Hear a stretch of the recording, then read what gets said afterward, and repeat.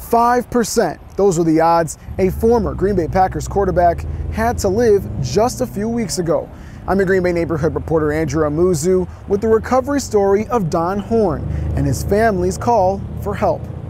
When I think hero, I think of my dad. Don Horn, his son Ryan, and the rest of his family live in Denver, Colorado. But thanks to his dad, he says the green and gold still runs deep. Having him as, former Packer, former Bronco, that's just is a plus. Don Horn was the first-round pick for the Lombardi-led Packers in the 1967 NFL Draft.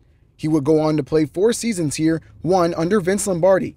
Just as fans cheered him and his teammates on during game time, he's now calling for a different kind of support. He was discharged last week after about 6 weeks in the hospital. He's got a little bit of an uphill battle, but like he said, it's good to be home. After back surgery in June, Don was rushed back to the hospital weeks later after going into septic shock. After tests and an emergency surgery, Ryan says doctors gave his father a 5% chance to live. He's a fighter, and it was, you give him 1% chance, we'll take it and run with it. Don defied the odds and returned home, where he continues to receive intense treatment. Due to his current health condition, he was unable to speak with me. And I'm totally blessed to be able to have a second chance with him. Ryan says even with health insurance, the family can't cover all of Don's medical expenses, including in-home care. So they launched a GoFundMe with a goal of $40,000. On it, Don writes, "I deeply appreciate all the prayers, support, and well wishes that have gotten me this far. Your generosity will ensure that I receive the necessary support to fully recover and rebuild my life."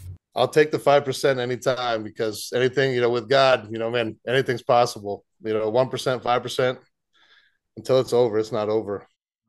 Ryan said the recovery process is slow but steady. For more information on the GoFundMe and other avenues to support, head to our website at NBC26.com. In Green Bay, Andrew Amuzu, NBC 26.